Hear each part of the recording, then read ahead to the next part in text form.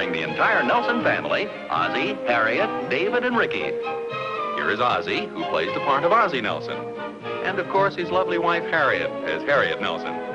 The older of the Nelson boys, David, appears as David Nelson. And his younger brother, the irrepressible Ricky, played by Ricky Nelson. The Nelsons' next-door neighbor, Thorny, is played by DeFore.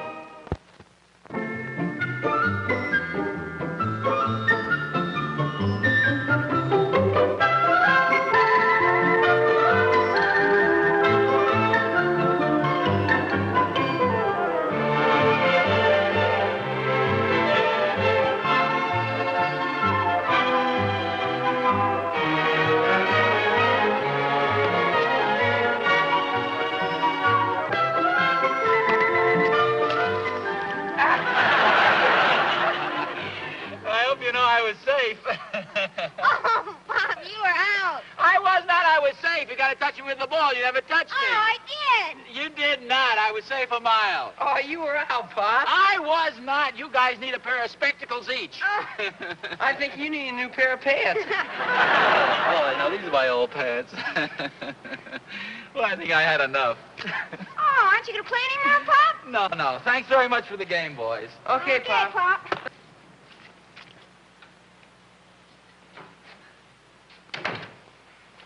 Oh, hi, Thorny. Hi, Oz. Hi. Beautiful day, isn't it? Well, not bad, not bad. Say, you just reminded me. I have to order some fertilizer for our garden. You can't make me mad, Thorny, not on a beautiful day like this. No, on the second thought, Oz, maybe you better come over and stand in our flower garden when you brush your clothes off. I tell you, I was out playing baseball with the kids, and I slid into home plate, and it was just a little muddy, but these are my old clothes. Well, I hope so. Hey, would you like to take a walk downtown with me? Well, don't tell me you're going downtown looking like that. Well, yeah, lunch is going to be ready in a couple of minutes, and I want to go down there and buy Harriet a little bunch of violets. Yeah? What's the occasion? Oh, there's no special occasion. It's just that, you know, it's spring and romance is in the air. And, well, when Harriet and I were first going out together, see, I couldn't afford anything else. So on all these occasions, I used to buy her a little bunch of violets. I've just continued it along as sort of a sentimental little family tradition. You understand. Oh, sure, Oz. But, gee, after all these years, you ought to have a little dough saved up. Why don't you break down and buy her something that she'll really appreciate, like, well, like an orchid. An orchid? Yeah. What do you think I am, Cranston Pool? Cranston Pool? Who's that, some summer resort? No, it's a guy that Harriet and I used to know. He used to send Harriet orchids all the time. Well, he sounds like a pretty nice guy to me. You'd say that if you could see him. Really a silly-looking guy. What did he look like? Oh, he had a nose and two eyes. Nose and eyes? Yeah, it really must have been silly looking. If you must know the truth, I've never seen the guy in my life. Well, he's probably a very nice fellow. Well, anyway, Thorny, with all his dough and all his orchids, Harriet married me. Hiya, Pop. You want to play some baseball? Oh, well, thanks, son, but I'm going to take a little walk downtown and buy something for your mother. Can I go with you? Well, I have to change your clothes first and get a little cleaned up. Well, what about you? You look like you just got run over by Cranston Pool and his Stutz Bearcat. Well, maybe you're right, Thorny. Yeah, okay, Rick, we'll make it a go-as-you-are party. Better put the glove away, though. Okay. Well, I'll see you then, Thorny. Okay, Oz. Remember, don't stand too close to any seeds. You might wind up with a row of sweet peas growing right out of your pocket. Oh, just a second before I go. Do me a favor. Do you mind if I borrow this? No?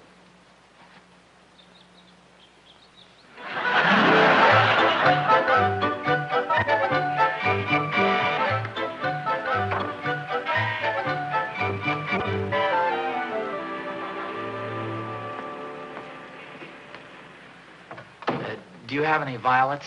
Violets? Yes. I believe we do. I'd like to buy some, please. These are all we have. I'm afraid they aren't very fresh. Oh, they're okay. You sure you wouldn't prefer something else? No. Violets would be fine. I should have kept them in the refrigerator, but we had a shipment of orchids, and there was no room. Oh, how much are they? The orchids? No. No, the violets. Oh, yes, of course. Well, they usually sell for 50 cents a bunch, but these are a little wilted, so Shall we say 35 cents? 35? I hope you'll forgive my appearance. I didn't get a chance to change my clothes before I came down. Oh, don't apologize. You look fine. After all, we're both working men. Oh, well, no, I haven't exactly been working. Oh. Well, then, shall we say 20 cents for the violets? I thought you said 35. Yes, but they're really so wilted. 20 cents is about all they're worth. Well, whatever you say, I don't want you to cheat yourself. Why don't you pay me later? I have some change. Right here. Oh, here we are.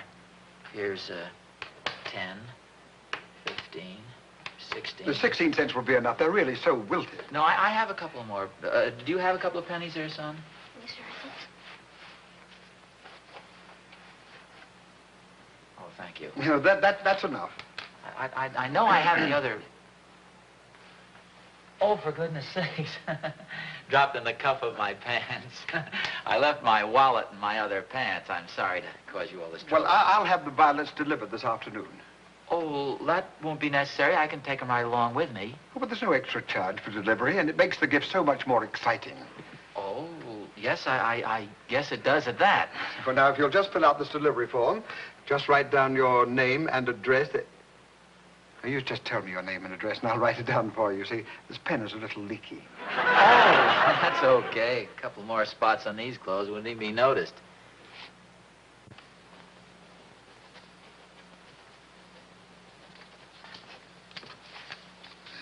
Very good. Well, I hope you won't go out of your way delivering these. Oh, not at all. Oh, well, thanks for everything. It's a pleasure. Come on along, son. And just remember, be sure to drop by whenever you feel that you can. Thanks again.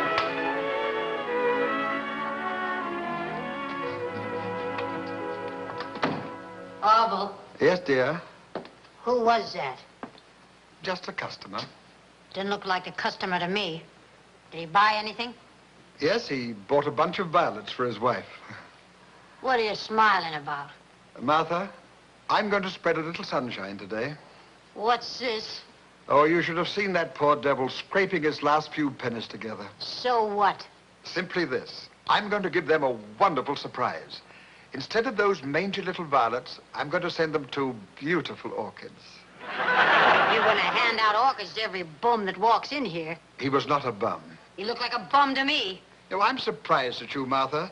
It's not going to break us just to bring a little happiness into some woman's life. Orville, come here. You've been drinking again, haven't you? You know very well that I haven't had a drink since New Year's Eve. The trouble with you, Martha, is you're not sensitive and romantic like I am. Romantic? Ha! How can you be romantic in a place like this? Nothing but flowers day in and day out. Flowers, flowers, flowers. Oh, shut up.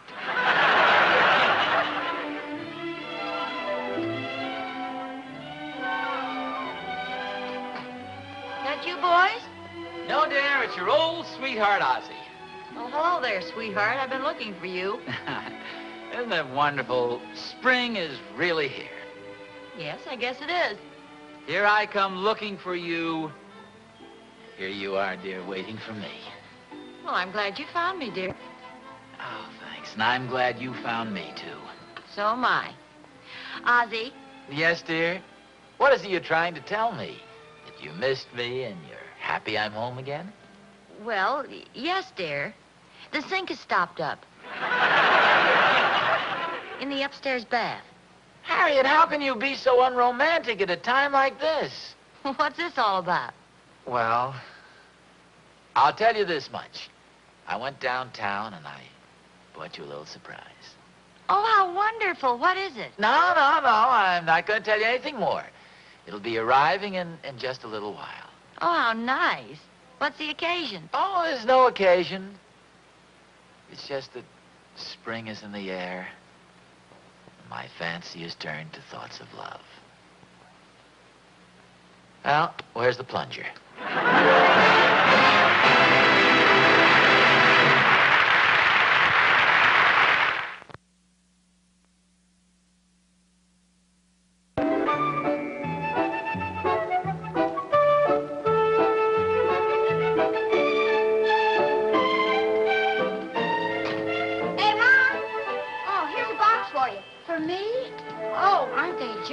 sandwiches? What are they?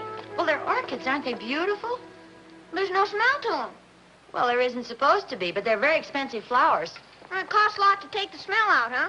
Not exactly, but they're very special flowers. You gonna put those in the refrigerator, Mom? Oh, sure, that's what you always do with orchids. Put them in the refrigerator. Can I have a cookie? Well, just one. Gee, they're awful small, Mom. Well, all right, you can have a couple. Hey, Ricky! Okay. I gotta play baseball, Mom. Well, don't get all muddy again. I hear somebody mention my name. Well, if it isn't Mr. Romance himself. Oh, you got my little surprise. Oh, the flowers were beautiful, dear. Oh, thanks very much. Really nothing, just a little thought. Why, they're the most beautiful orchids I've ever seen. No. Those aren't orchids, they're violets. Aren't they beautiful violets? They look like orchids, don't they? Oh, no, look here, dear, I'll show you. These are orchids. Aren't they lovely?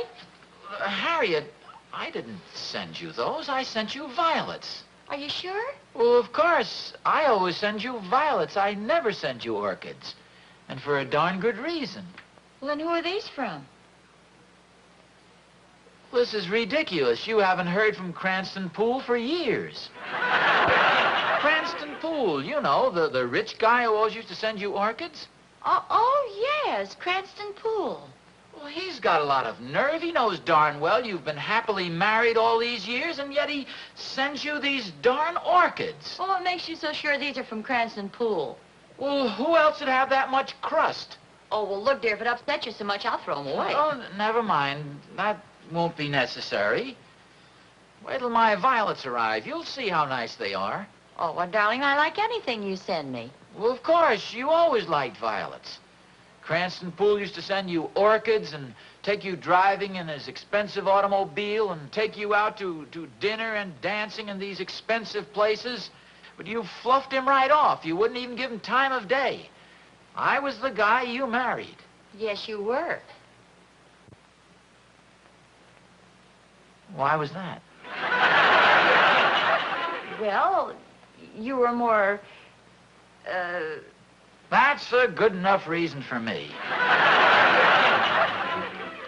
Well, dear, I really think you're getting upset about nothing. I'm gonna go get dressed. You put these in the refrigerator.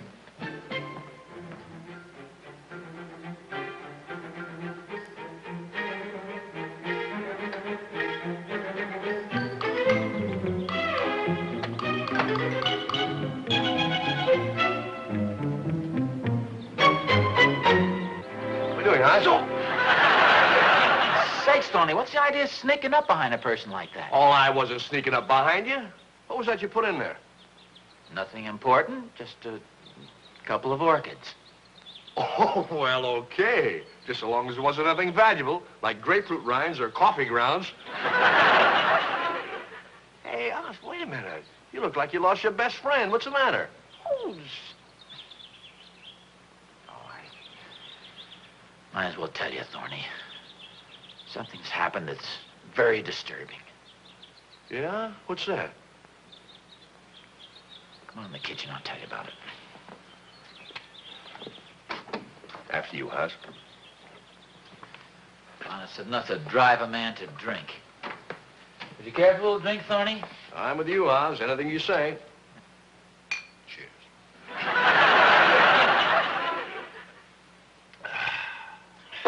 Really hits the spot. Now, what's it all about, Oz?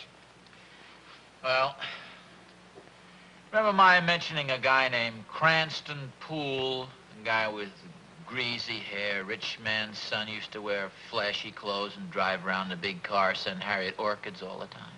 Well, sure, Oz. What about old Cranston?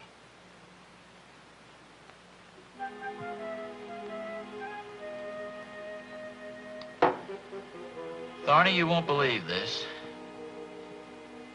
He sent Harriet some orchids today.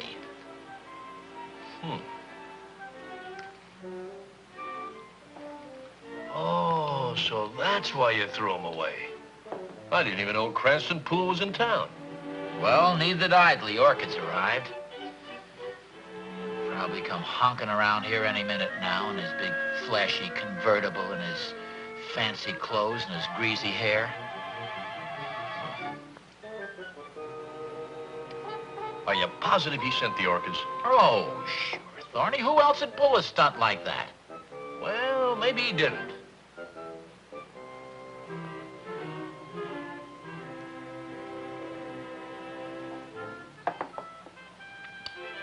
Well, I'll tell you what. Why don't you call the florist shop and find out? You must still know which shop they came from. Yes, I know what shop they came from. That's one of the things that hacks me. It came from Orville's flower shop. That's the same place I bought the violets. His orchids arrived, and my violets haven't shown up yet. How's that for irony? Well, why don't you call the flower shop and find out? I wouldn't give him the satisfaction. Well, I see what you mean.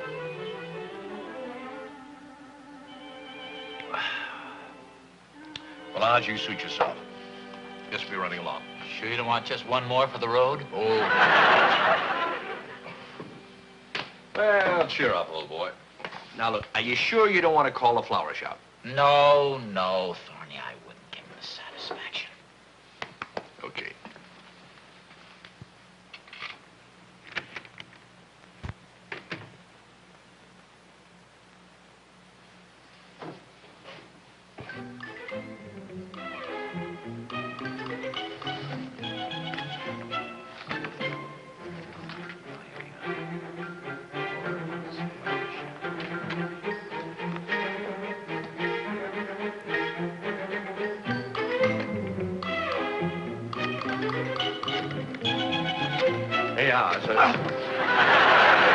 Thank you very much, operator. For goodness sakes, Thorny, can't a man even phone the operator to find out what time it is without you sneaking back in here spying on him? Sneaking back in here? Oz, I resent that. You deny it? No, but I resent it. Very good reason for coming back in here. Oz, it's okay for you to use my shotgun. Use your shotgun for what? Oh, I just thought maybe you want to shoot a little pool tonight. I'll see you later, Oz. Oh, and don't forget to disguise your voice.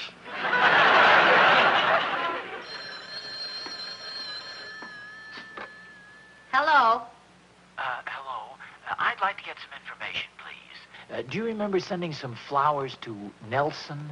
They were orchids. Yeah, my husband took the order. Fine. Well, I know this is rather unusual, but could you describe the man who bought the flowers? Well, he was rather, his clothes weren't too... He was a bum. Bum? Well, not exactly a bum. He just looked like one. Well, what kind of a face did he have? Well, I was out in the back room. I couldn't see him too well. But he needed a shave and, had on some old dirty clothes. Are you a social worker? Well, no. Just, you might say, an old friend. I never dreamed he was down and out. Well, if you want to send him some flowers, we have a lovely selection. Oh, yes. I know. Well, thank you very much. Goodbye.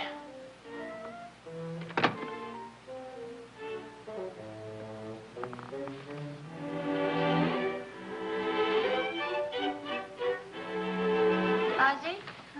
Harriet. Aren't you going to get dressed for dinner? Yes. Sit down for a minute, would you, dear? I'm terribly concerned about something. About what? Well, about Cranston Poole. Well, what about him? Well, I've been thinking, we've just assumed all along that he's still the wealthy playboy he used to be. Has it ever occurred to you he might have suffered financial reverses, and he sent us these pitiful little orchids as a gallant gesture to friends in his hour of need? Oh, I don't think so. Well, don't ask me why, but I have a strange feeling that he needs us. If only I knew where to find him. Well, that's a beautiful thought, dear, except for one thing. Cranston Poole didn't send me the orchids. Well, who did? You? I did? Whatever gave you that idea? Well, I was naturally curious, so I phoned the florist shop and asked the woman to describe the man who sent them to me. I'm surprised you didn't think of that, dear. And you recognized me from her description? Well, naturally. This is fantastic. Well, what's fantastic about it? Naturally, I recognize my own husband. How did she describe me? Oh, she said a nice-looking young man with wavy brown hair and flashing blue eyes and a romantic smile, and a carefree, disheveled, debonair look about him. Naturally, I knew it was you. Naturally. Wasn't it smart of me to phone and find out? Oh, yeah. You know something, Harriet? I just this moment realized how smart you really are. Oh, I don't mess around, boy.